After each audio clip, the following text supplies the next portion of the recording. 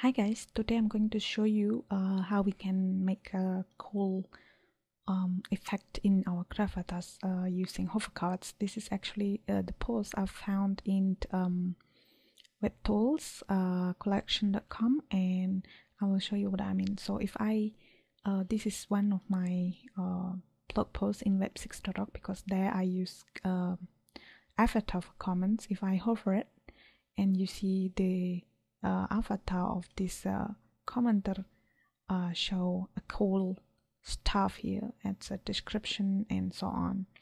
So now I'm going to show you how we make it. So I'm using 2010 theme, but it will work in every theme which has function.php for this tutorial, and by default I'm using 2010, and of course you can use your own theme except of thesis and if you don't use a function.php. So the point is, if you use function.php, then this tutorial is going to be for you. So I'm going to click on my funny post, and because here I have two comments, actually I did comment myself with two name and two email addresses.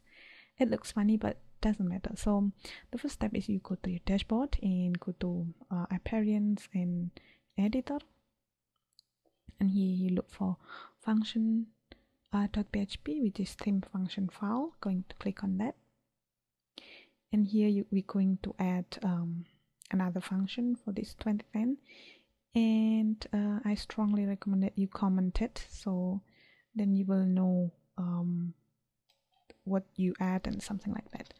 I'm going to comment adding hovercards avatar gravatar, so like this, and you're going to paste in the code that I'm going to provide. Paste that code, hit enter. Now you see the different, this is the code that you add yourself with the comment and update file. Now if we refresh our website, we will see hover effect, and at the moment we don't have hover effect, but if we refresh it, we will have this hover effect.